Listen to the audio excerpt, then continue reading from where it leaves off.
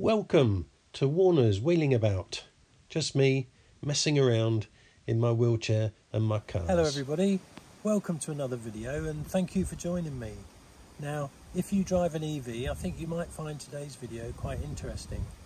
The farm near where I live, Uncle Henry's, has recently installed a rapid charger. Now, you may have seen an earlier video that I made where I tried to charge my car while walking on my crutches, which I found a bit difficult. So I'm going to go back again today and I'm going to charge the car using my wheelchair. Now, Henry Blandford on the farm has suggested that I meet up with him and he gives me a tour of the plant where they make all their electricity. It's completely renewable energy and it's all done right there on the farm. So looking forward to seeing that. Sounds very interesting, so hope you're going to enjoy it with me.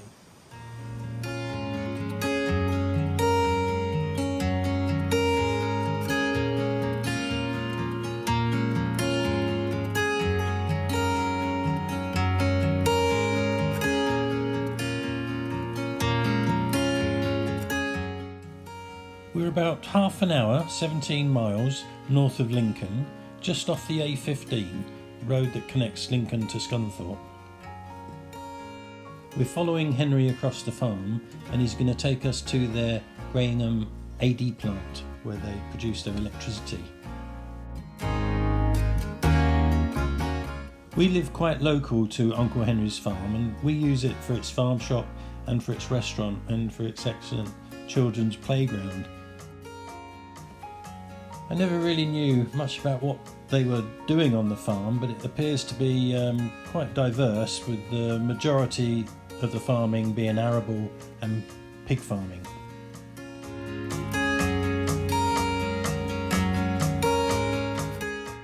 The Graham AD plant is a plug flow digester and it was established in late 2014.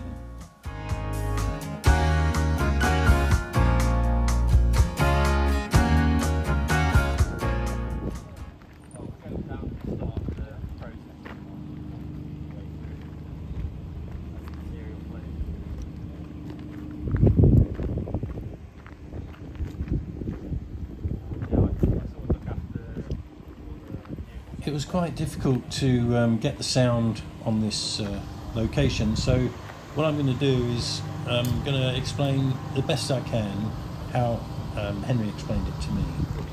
What we sort of ended up with here.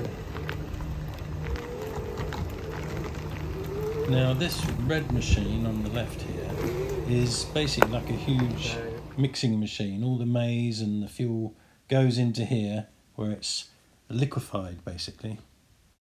So these are the silage bins. This is where they bring all the waste product from the maize. After the maize has been harvested, what's left is brought here, and this can hold up to 1,500 tonnes. And it's left a while to reach a certain condition, and then it's consumed into the mixer. This is where the pig manure and slurry is stored. Now this plant consumes about 10 to 12 tonnes of fuel a day, so about 50% of that will be pig manure and slurry, and the other 50% will be from the maize waste. All that maize and manure goes through this process where it's made into a certain constituency, and then it's fed into the tanks where it settles and where the gas begins to separate from the solids and the liquids. One of the byproducts of creating the gas is heat, and they use these sheds to store wood and timber which is dried out using this excess heat, and they sell the logs in the farm shop.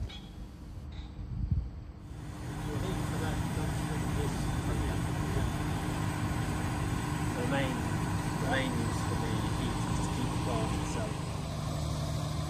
So now into the operations room where the actual gas is turned into electricity.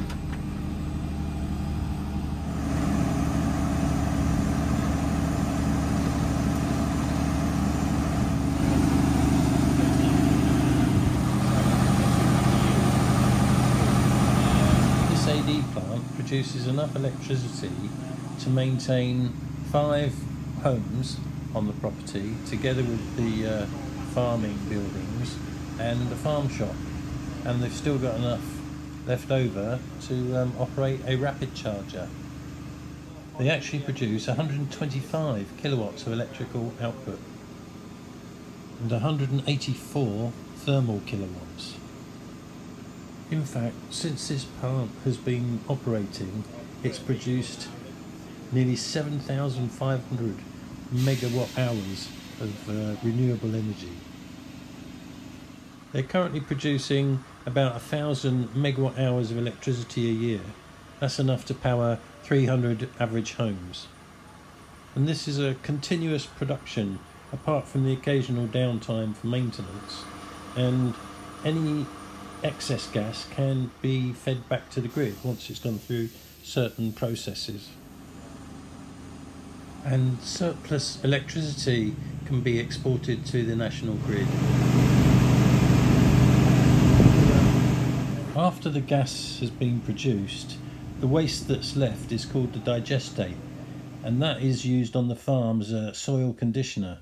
It's very high in nitrates and phosphates, which obviously helps the farm to reduce their overheads, by buying expensive fertilizers. So there we are, modern farming, creating their own fertilizer, creating their own electricity, all from products off the farm. Now, I've had a fantastic time looking around, and I really appreciate Henry taking the time to show me around. So I'm going to say thank you to Henry, and I'm going to go and charge my car with this fantastic renewable electricity.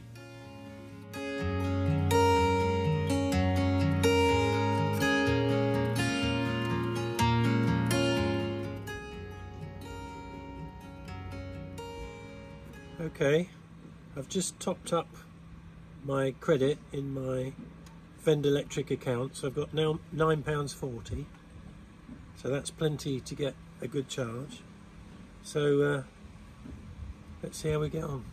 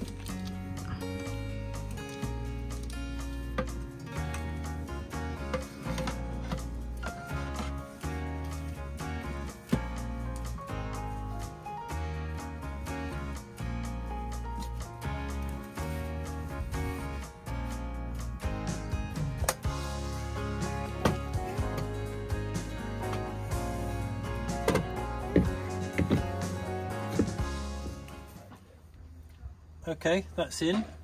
It is a heavy cable. It's a 75 kilowatt cable, and apart from it being heavy, it doesn't really bend very well.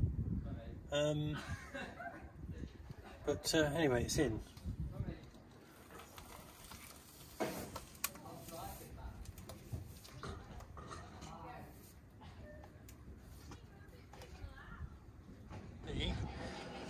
either authenticate the charge with the RFID card or via the mobile app.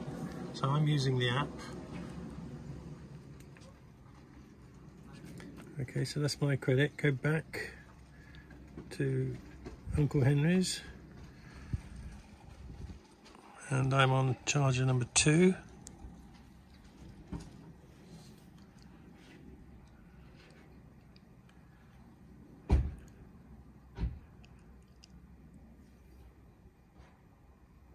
Confirm charge and pay.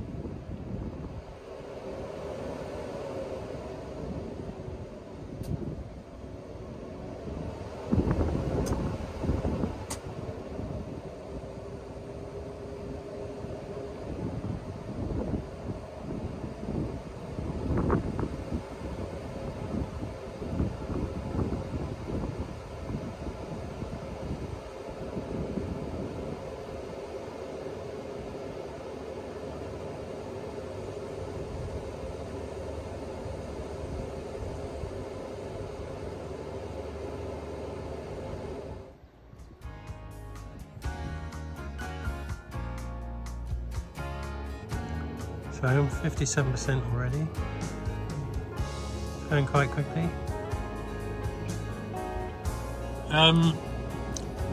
This EV charging point is operated by Vend Electric. So if you need the app, you can get it from the App Store or from Google Play. And when you're on the app, you enter the charge point ID. So obviously you select Uncle Henry's and then you select number 1 or number 2. You can scan the QR code, which is here.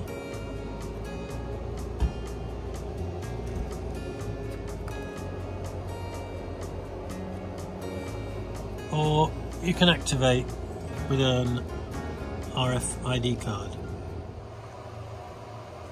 In terms of the layout of this site, the surface is quite hard. It looks like gravel, but it's actually a hard tarmac. And the parking spaces are quite wide, and even though there aren't any hatch lines, and it would be better if there were hatch lines, but the spaces are quite wide. There's no silly bump stops. You know, they've got this steel protection here, so there's no need for bump stops. And yes, there is a plinth, but it's not a curb, so the level of the operating screen and of the holsters is very good.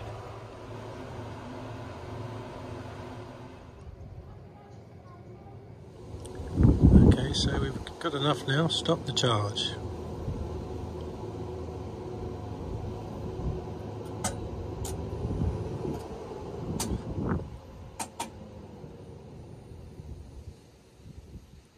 Okay.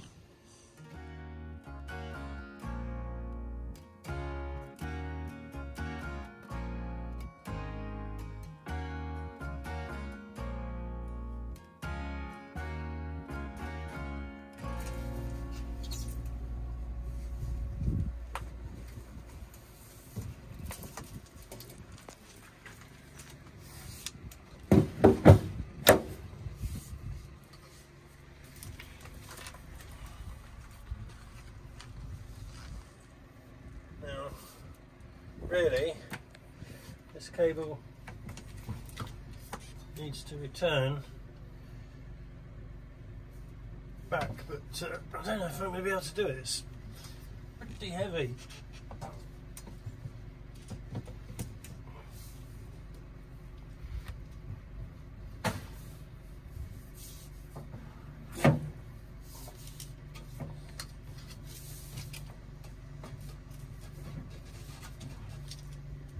that's probably the best I can do. Let me see if I can.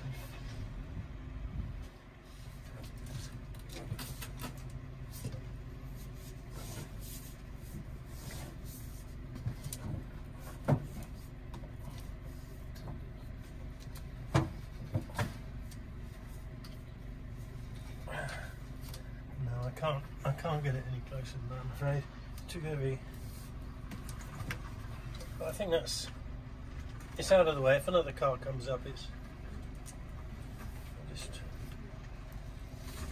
push it that way a bit more. Okay. Well, I'm sorry I can't get it any tidier than that, but it's quite physical work.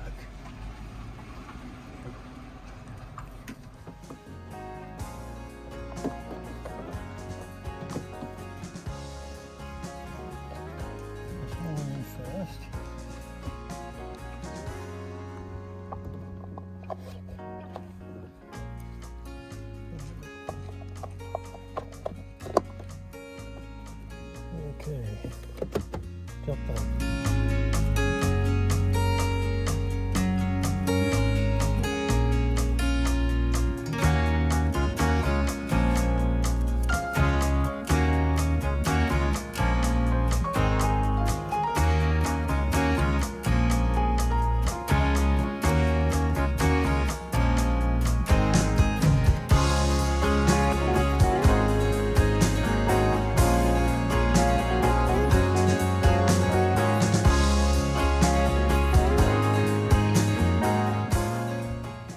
That took 30 minutes and we've added 20 kilowatt hours.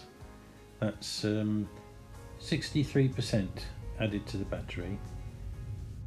So that's going to be about 85 miles of range added, and it's going to cost us £6. So very good charge. A little bit heavy on the cables, but access is quite good. I'm going to be using this charger a lot in the future. Anyway, hope you enjoyed that video, and if you did, please do like, comment, share and subscribe, and don't forget to ring that bell icon so that you get reminded when I post a new video. Thanks for joining me. See you in the next one. Bye.